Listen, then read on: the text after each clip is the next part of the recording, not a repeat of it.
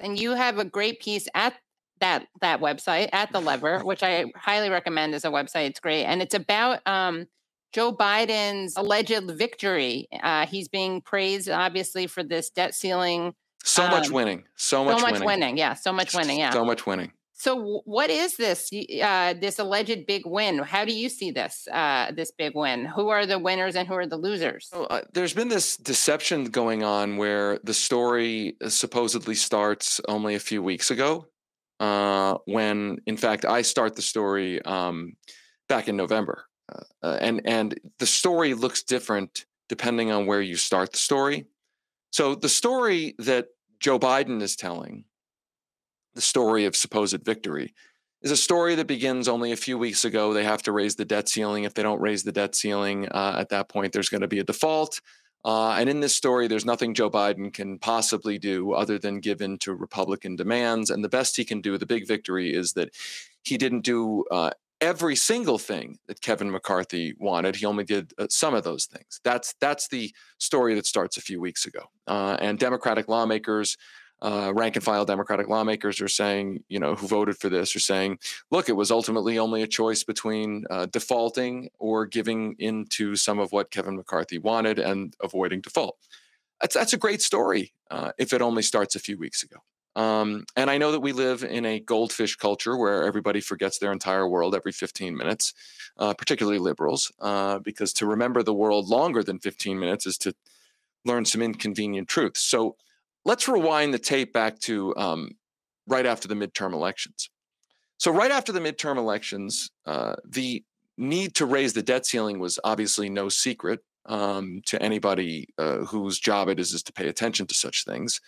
And right after the election, Bernie Sanders said, we need to raise the debt ceiling in the lame duck session when the Democrats still control the Congress.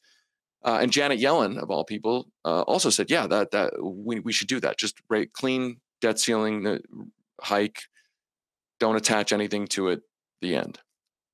And the Democrats, I'm sure you'll be surprised to learn, didn't try to do that at all.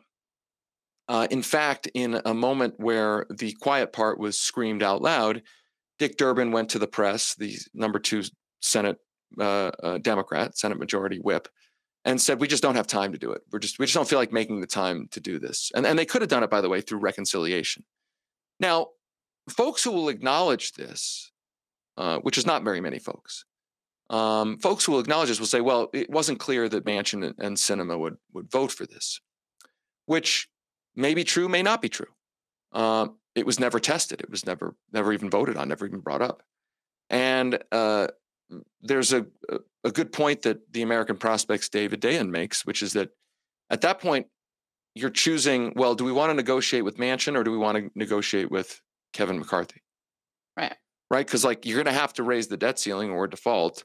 So would you rather have a give and take with somebody who's officially in your party or the incoming Republican House Speaker? And the Democrats chose the latter.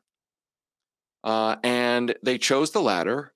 And then when McCarthy obviously made his demands, some progressives said, just invoke the 14th Amendment, take it to court and end this nonsense. And the Biden White House quickly dumped cold water on that. Didn't even want to try that.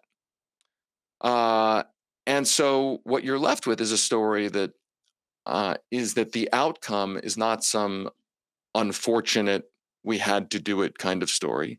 Now with the Democrats celebrating, I actually think that they're being honest, that this is where they wanted to be. So then the question is, all right, well, where are we? Well, okay, we averted a default for now for 2 years. We've restarted student debt payments in the middle of an affordability crisis. We've made it harder for very poor people to get food stamps. In the middle of a climate crisis, this week, the federal government says more CO2 in the atmosphere than in recorded history. You're expediting a fossil fuel pipeline that will be responsible for emitting the equivalent of 20 or 25 coal plants worth of greenhouse gas emissions, according to various estimates. You've expedited that. Not only have you expedited it, you've actually put in language trying to prevent any court challenge to it. And you've increased the military budget to record levels while putting in place cuts to the non-defense, what's known as the non-defense discretionary budget, aka social programs. So this happens, and now the DNC is airing ads asking us to thank Joe Biden for this, and Biden is giving an Oval Office speech saying this is a big win. So again, if you put all of this together, had a chance to do something, refused to even try to do something, could have used the 14th Amendment, refused to do that, signed up to a deal that did all of what I just mentioned, then you're celebrating it as a big win. What you're saying is that this is exactly what the Democratic Party wanted. I mean, that's what other takeaway is there? And so I think what's, I guess, good about this, and there's not much good because it's going to be a lot of human suffering and a lot of human pain. What's good about this is that this is actually, if you're willing to look at those facts, this is actually a moment of honesty. This is a moment of clarity. This is what the Democratic Party, or at least the Democratic leadership and rank and file sort of middle of the Democratic Party, this is what it wants. This is its agenda. This is what its priorities are. And you overlay that, of course, with Joe Biden's own history giving speeches on the floor of the Senate saying that he really, really wants to work with Republicans to cut government spending. This is what this party is. And look, if liberals and rank and file Democratic voters are happy with that, you're getting exactly what your party wants. If you're not happy with that, then something's got to change.